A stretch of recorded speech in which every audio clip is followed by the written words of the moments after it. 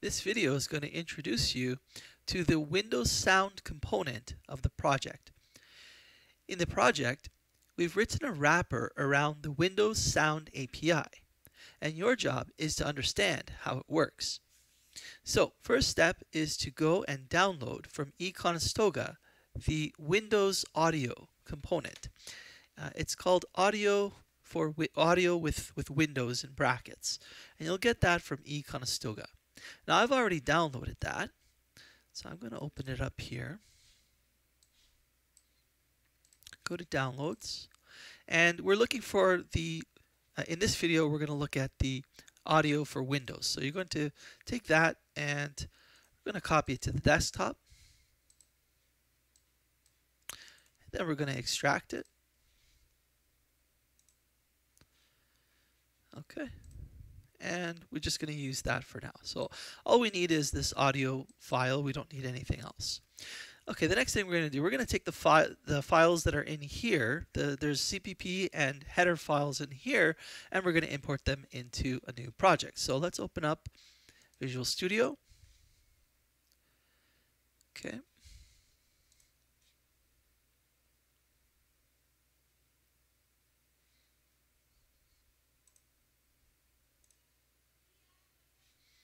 Okay, so let's open up the project, create a new project.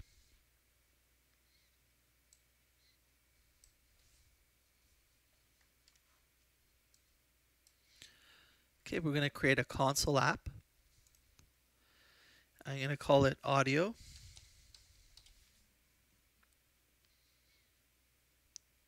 And I'm going to store it in Desktop Audio. Place the solution in the same project. Okay, same directory. Okay, so I have my audio project here. We'll wait for it to build.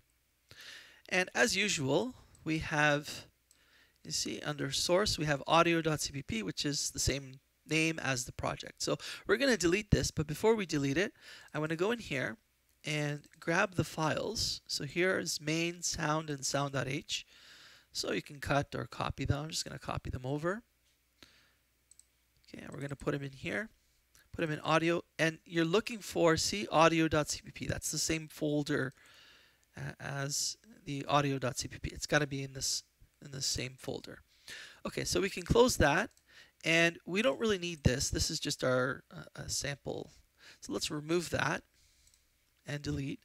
And now we're going to bring into the project those files that we copied into the same directory. So we need sound.h, so existing item. Go sound.h, add. Go to source files. Let's add existing items. We'll add two of them. We need main.cpp and sound.cpp. Bring them into the project, and now we're ready to start. So this is a complete project. You can use well, basically it's sound.cpp and sound.h. You're going to import those into your project. Okay, so when you build your project, you're going to be bringing in components from your assignments, and so basically you're bringing in the interface, right, sound.h, and the implementation. Okay, so these are the functions, okay, and these are the implementation of those functions. Okay, and main is just a main line that tests the code out. Okay, and you can actually use some of the components here in your main for the project. Okay, first things first, for this week, your main goal is, see, what we've done here. Okay, this is an interface, and there are 6 functions that have been written for you. Okay, now these functions are wrappers to the Windows Sound API. Okay, these are prototypes, but they're Windows Sound API. They're functions, and there are 3 for playback and 3 for recording. So you've got, whenever you want to start playing back sound, you need to initialize the playback buffer, you need to play the actual sound, and then you got to close the playback. Now you can think of the output when you play back, you're playing to a file. Okay, so you need to open it, initialize it, play, you actually write to the file, and then you can close the file. Okay, the same thing goes for recording, right? You're opening it for recording, you record, and then you close the file. The same thing you do for file I/O. Now, these are wrappers, okay, to make using the Windows Sound API a little bit more palatable, okay, because there are a number of things you have to do in order to get it to work, okay, and you have to read the Sound API docs in order to do that, and it's not a trivial thing. Okay, so there's the function prototypes here, and then there's some constants here that we saw, like how many samples we want to take, the minimum buff size, the recording time when we do our recordings, how many samples per second we want to take, and frequencies. This is something that's needed. You don't have to worry about this right now. It's 96, but it's something that you'll see a little bit later. Okay, so here's our prototypes with some constants in sound.h. Okay, let's take a look at the implementation. So the implementation, again, we have a bunch of required headers. Okay, it was sound.h, obviously, math, mmsystem.h. Again, this comes from the Sound API. This is a requirement to use Windows Sound API. We have Windows.h that's required, standard I/O because we're going to have some input-output, and this is required. Okay, these comments here are required to make sure that we're linking against the Windows Sound API library. Okay, so this is sort of in the back end. It may be a little bit too much to get into the weeds to look at right now. So just know that we need those libraries linked in. Okay. So what do we have here in our implementation? Well, we have, and these are global variables. So these are buffers. Okay.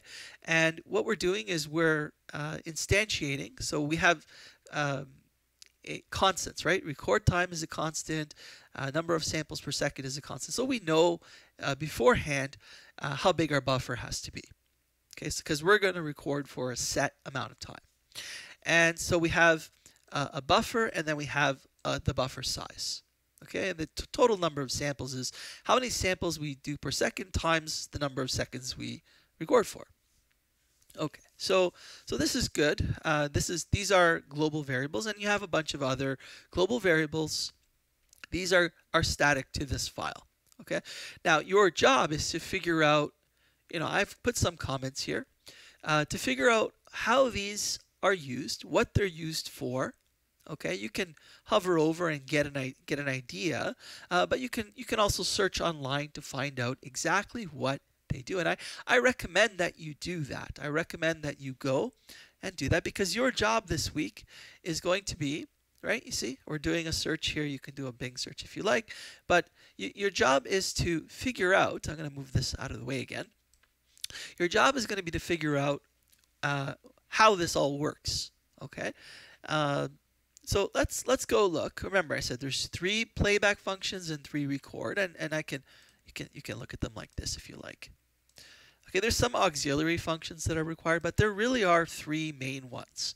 Okay, there's initialize playback, play buffer, and close playback. Those are the main ones. These other ones here, setup format. This is an auxiliary function that is used by initialize playback and also not close playback, but initialize recording. You see? All right. So your job is to sort of figure out what everything is doing. Okay. And I recommend that you, as a team, okay, that you record yourself going over this and explaining, even commenting with your comments and explaining what each function does. Okay. So that's going to be your job this week. So again, initialize playback, play buffer, and close playback. These are the main ones. These are the main functions that we're going to use and that we're going to call in main. Okay. So again, I said that they're wrappers, right? So initialize playback is something that we wrote, okay, to make using this. This is the API function. Okay, so what you could do is you could go and do search online. Say, okay, here it is. Here's our search, and you can go and you can read the docs and see exactly what the inputs, all these arguments, okay, to the wave out. Let me see here. Make sure that's right. Wave out open. Okay, what they do and what we passed to them. Okay, now they're not all. You got to make sure that you're getting the correct one. Okay, this may not be the correct wave out open. Okay, so you might want to go and do a search and say, okay, copy this and find the exact one that matches what we're using.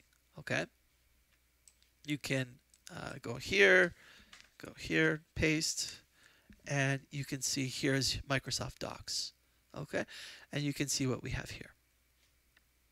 So your job this week is to actually figure out how this Windows Sound API is working.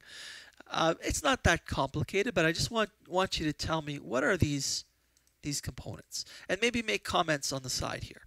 Okay, what are they there for? Why are they used? Okay, and if you want to make a video, that makes things easier. You can present your video.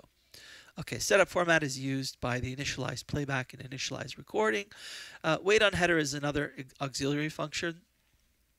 Okay, this makes this waits for whatever is being played in order to finish. Okay, wait until the playback has, you see, whatever's playing in the buffer has finished before you continue doing the next steps.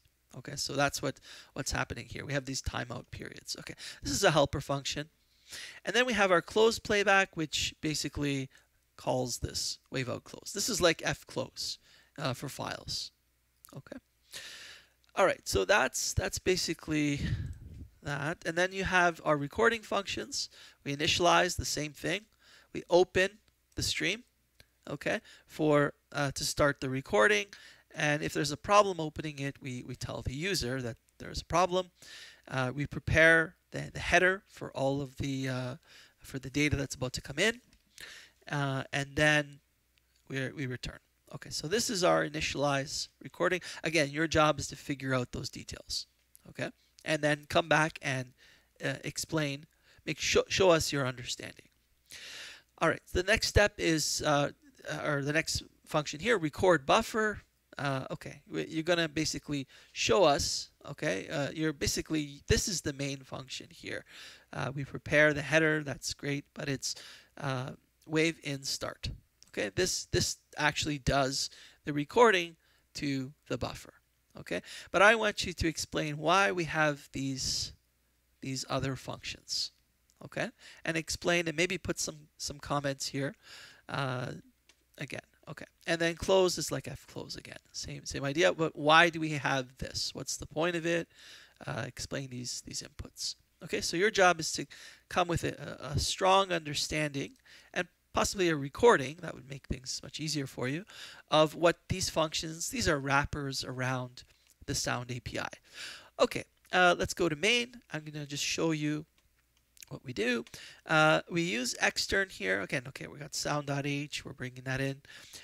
We're saying extern. Why? Because this iBigBuff and lBigBuff size have already been declared in sound.cpp. Okay, they're already declared here.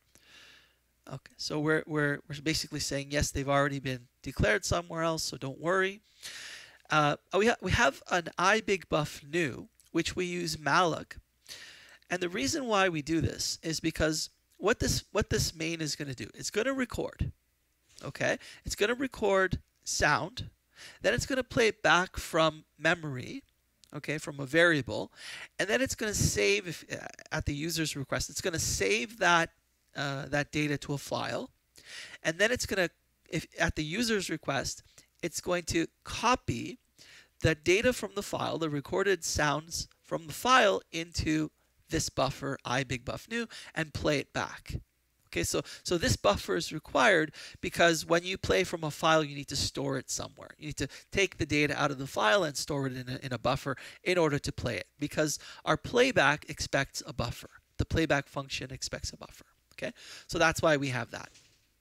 Okay, we've got our save, replay, and a file pointer. This is because we're going to be writing to a file.